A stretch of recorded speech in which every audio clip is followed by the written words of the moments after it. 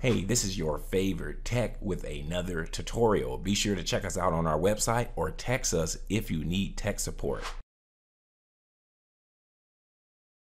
In this quick tutorial, I'm going to break down how to fix Windows 10 startup problems. I'm going to go over a multitude of solutions, whether you can't log into your home screen, whether you need to reinstall your operating system or go to a restore point, whether you need a way to get back into your operating system even though you can't sign in. You can basically use this tutorial for multiple reasons, so make sure you take your time and watch each section of this tutorial. Different parts will allow you to use trial and error of different ways to solve any issue related to your computer starting up. So first thing you're going to do is you're going to restart your computer 2 or 3 times, and if it can't load up, eventually after turning on your computer up to 3 times, it's going to get to the automated repair tool.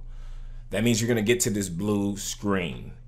Now, keep in mind, this doesn't require you to download anything or have any ISO files. This is something that's already built into Windows. So after you try to turn your computer 3 or 4 times and it won't boot up, it'll go to this blue screen. When you get there, this is what we're going to do. Let's go to advanced options. All right, now you can choose an option. Let's start with troubleshoot. You can reset your PC, but we're going to go to advanced options. These are all the different options you can restore your computer. So there's the system restore. So we're going to go into system restore, and it's going to find a restore point. So assuming you already created a system restore point, you should be able to move forward in this screen. So I'm going to walk you through how to do this.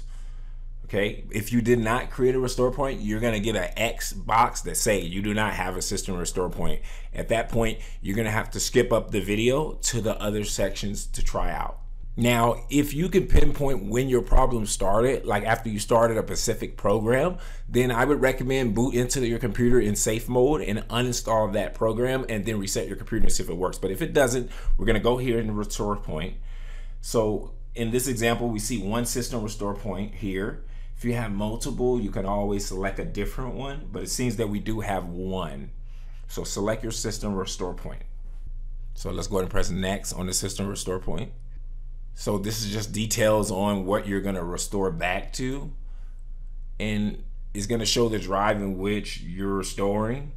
Press finish. It's going to just basically give you a confirmation saying, hey, if you're going to restore, it cannot be interrupted. Do you want to continue? You're going to just press yes. You cannot interrupt this once it starts. You can mess up your computer, so you have to let it finish. Click yes and let the restore process begin.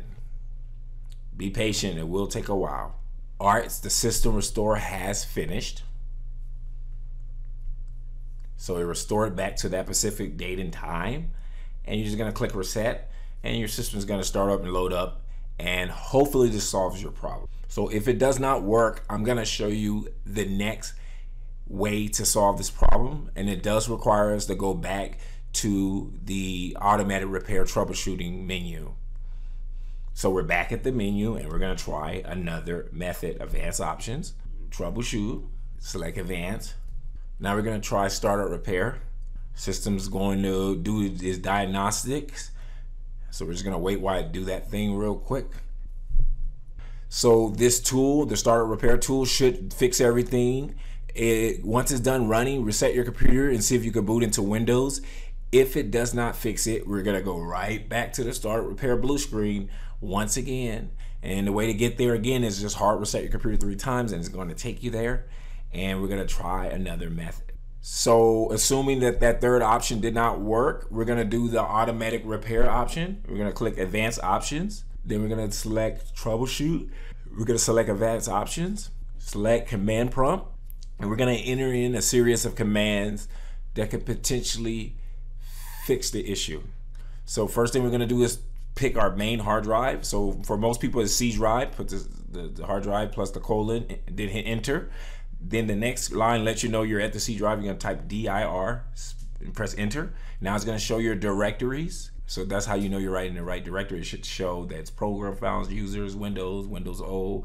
That's what we just put into the command prompt. It could be the D drive if your main drive is your D drive, but most people, for the purposes of this example, use it as their C drive. Next thing we're gonna do is type in CD space /Windows /SVSTEM32/1632 /config. You're gonna hit enter.